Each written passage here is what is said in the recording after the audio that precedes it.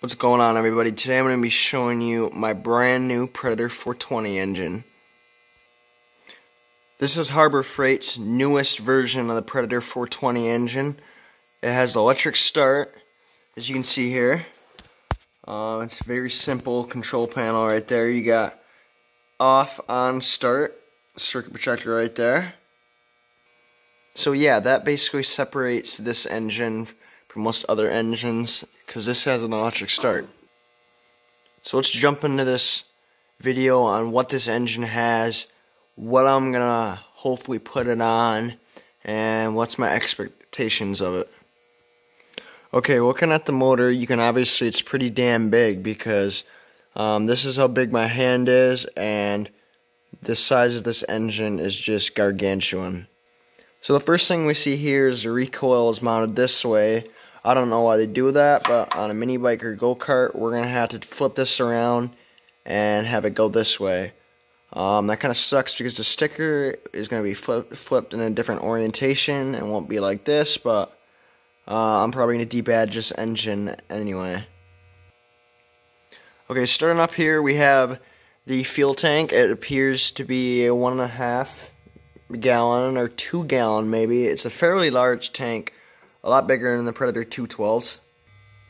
And when you're looking at the newer models, the old ones don't have this, which I'll show you right here. This is a very old, beat up Predator 346. They don't have that EPA thing right there. I don't know why they have that cap there. I think it's some sort of breather thing, but it is no longer used like this. You know what, I actually made wrong. It might just be the other piece of that one was broken off. But this actually is for emission standard. This is going to route the gas fumes into the air filter where it can be burned by the engine, which is going to further remove the emissions. Right here we got the air filter, typical setup for all of them. We have the choke up here, and we have the gas on and off right there. Looking in here, we can see the bigger size fuel line compared to the other motors, and we can see a throttle linkage as well as a governor mechanism right here, and we can see the linkage actuating the carburetor right there. Alright, now we're going to turn the engine this way. Believe it or not, this engine actually has a hemispherical combustion chamber. Hemispherical meaning half circle. Compared to the non-Hemis, the non-Hemi Predators and clones and all that, they have a smaller valve cover, and the Hemis are a lot bigger. Right here is the valve cover on a Honda GX160. You can see how the shape of it is different, and it's a lot smaller. Therefore, you can tell it is a non-Hemi. Now we're going to look at the head of the Tilton between the two Bajas. And you can see the head is different shaped, and it's a lot bigger. That's a good way to tell it is a Hemi. Okay, back to the Predator. So yeah, the first thing you might notice is the valve cover. It is a lot bigger, so we have a Hemi head, and you might notice this right here. I believe this is some sort of charcoal canister. It's for emissions. What we have going on here, I believe, well, I don't know. This is the crankcase breather. It's going into the air filter, but then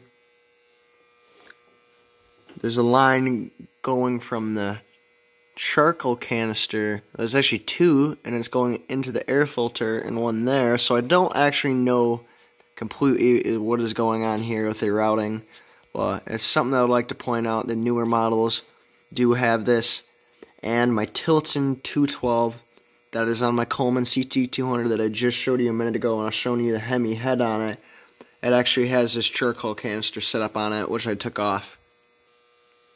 Another thing I immediately noticed about this engine is there's a lot of marker from what appears to be a Sharpie all over this engine. As you can see, there's a little bit right there on the mounting, where the mounting bolts go. there's some in the carburetor, and I've noticed this all over the engine. We got the stock muffler on it, pretty restrictive as they all there, but it's very quiet, and in some situations I do run the stock muffler where I can make it a little quieter if I'm trying to be stealth.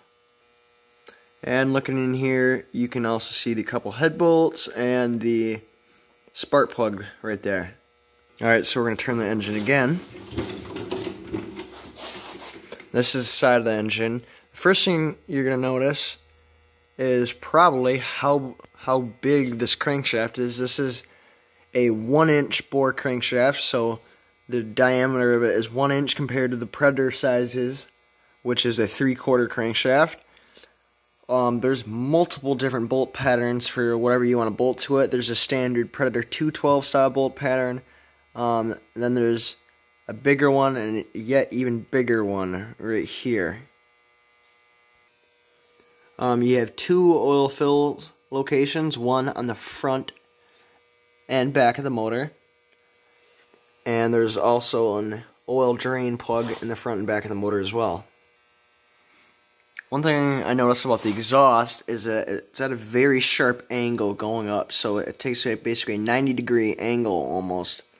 Well, yeah, pretty much a 90-degree angle coming out of the exhaust port compared to those Predator 212 size mufflers up there, which don't do that.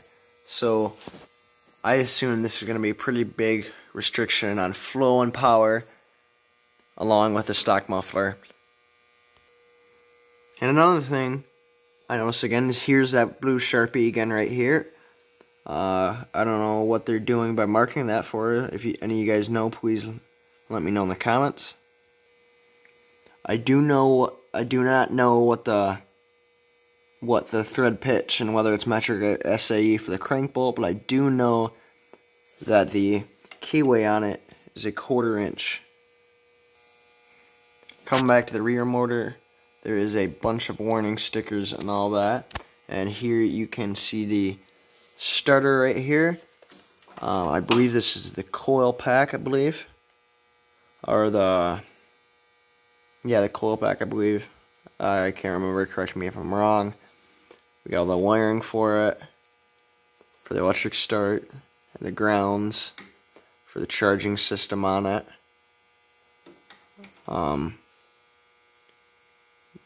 Yeah. Wait, this ain't the coil. This must be some. I don't know, to be honest. I know the battery is going to be connected to this, so someone in the comments, please let me know what this is. Then we got the low oil sensor right here. You can see it inside the block, and I believe this is the sensor itself right here. And another sticker. This is the emission control information. Tells you the oil type, which is 1030, and the emissions compliance period, which is bullshit. These things will last forever. Alright, and now we're back to the front of the engine where we started. So I hope you guys like this little rundown of the Predator 420cc engine. One thing I forgot to mention, that it is 13 horsepower, and I believe it is 18.3 or something foot-pounds of torque. It actually makes more torque than the non-Hemi one, but it has the same horsepower. This motor cost me around $360 at Harbor Freight, and I'm probably going to put this on some sort of off-road go-kart build with a 40 series torque converter, obviously the performance, air filter, rejetted carb, straight pipe and all that, but I'd like an off-road style go-kart with front and rear suspension, hopefully, and a 2-seater with a roll cage. So if you like this video, please like, comment, subscribe, and we'll see you in the next one.